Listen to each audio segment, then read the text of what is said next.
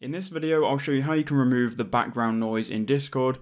Say if someone's complaining about there's too much background noise or your keyboard's making too much noise, this video will help you remove it on Discord, and the feature is actually really good. You don't need any external program, you can do this all in Discord, and I'll show you what you need to do now. So open up Discord, and the first thing you need to do is go to your settings icon and click on user settings.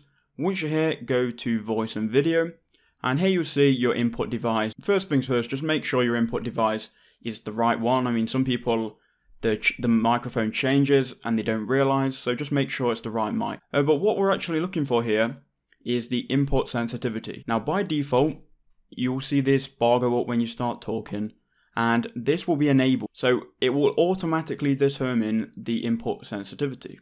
So what you need to do is you need to uncheck this, and you'll notice there'll be a slider here, and when I'm talking, there'll be like a grey bar that shoots up.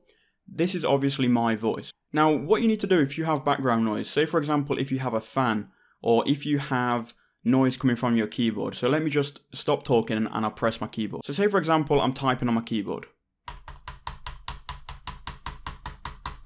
Notice how this bar goes up when I type on the keyboard. Now mine's already set up, but what you need to do is you need to take note of where the bar goes when you type on the keyboard. And then you need to put this slider just above that noise. So whenever you start typing on the keyboard and it makes that amount of noise, Discord is just not going to send that to other people, if that makes sense. It's only going to pick up audio above this line here. So if you're typing on the keyboard and the grey box falls just under this line here, it's not going to send that out. So only your voice now will be sent out to people. So that's all you can do to remove your background noise on Discord. If it helped you out, please do leave a like, subscribe, and I'll see you all in the next one.